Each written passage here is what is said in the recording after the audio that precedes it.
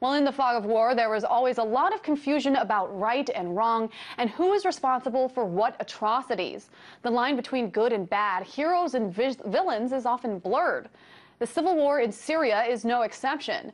The United Nations Independent Commission of Inquiry on Syria has compiled evidence suggesting that rebel forces and not President Assad's army might actually be the ones using chemical weapons in the country.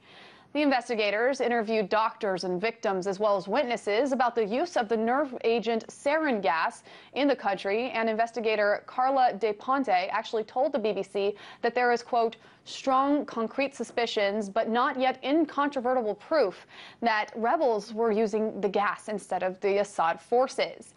Since then, the UN Commission of Inquiry on Syria has stated that they have not yet confirmed this.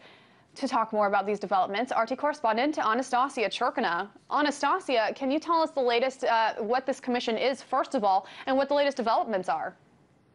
Well, Megan, these developments are certainly very significant when it comes to the whole Syrian crisis. This commission in particular was established back in August 2011. It's Geneva-based and comprises really big experts and veterans of human rights. And the goal of this commission is to follow the alleged human rights violations taking place in Syria. And particularly with this latest revelation, we are in fact hearing from the commission saying that they have gathered enough testimony from casualties and local doctors on the ground treating the injured in Syria, basically showing enough proof, enough suspicions, as they say, to claim that the rebel groups, the opposition groups, are using sarin gas, a chemical weapon, considered a weapon of mass destruction, on the ground. And this is, of course, against international law. And they did themselves say that they're kind of flabbergasted by discovering this. And in fact, they're not saying that it's the Syrian government, as the U.S. has been claiming, that's using chemical weapons, but in fact the opposition groups. So, Anastasia, when can we expect those findings to come out, the final decision from this inquiry group?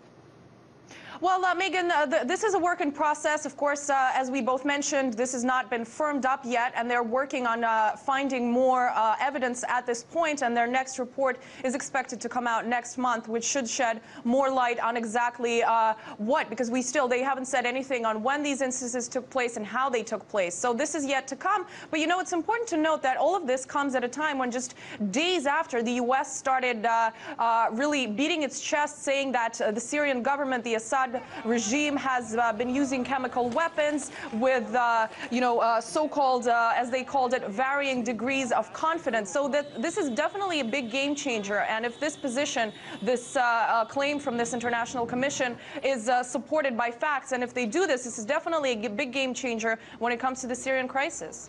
Now, Anastasia, on one hand, we had President Obama come out last week and say this exact thing that you just said, that there's varying degrees of confidence, that he's not willing to put all of his eggs in one basket and say concretely that this is being used by the al-Assad regime.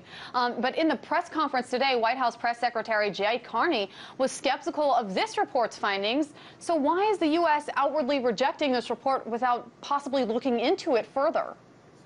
Megan, that's a good question. In fact, yes, the White House statement was that they're highly skeptical about this latest report.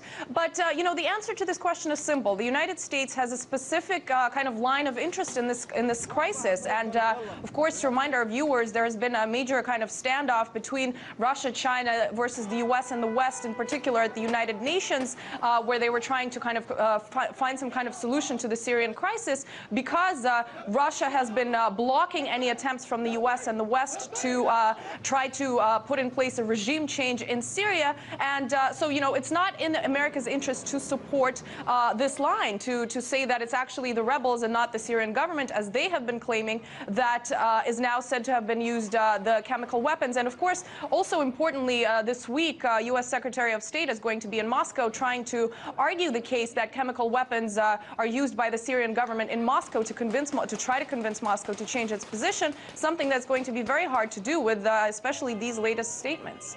And Anastasia, we heard over the weekend a bunch of Republican senators actually come out. We heard Lindsey Graham and John McCain and Mike Rogers all saying that the red line has been crossed and that U.S. needs to take decisive action. They all were very hesitant to say that boots need to be on the ground, but that, yes, decisive action needs to happen. And considering the fact that this information is still coming out, and a lot of critics are comparing this to the weapons of mass destruction claims in Iraq. Can you talk a little bit more about that?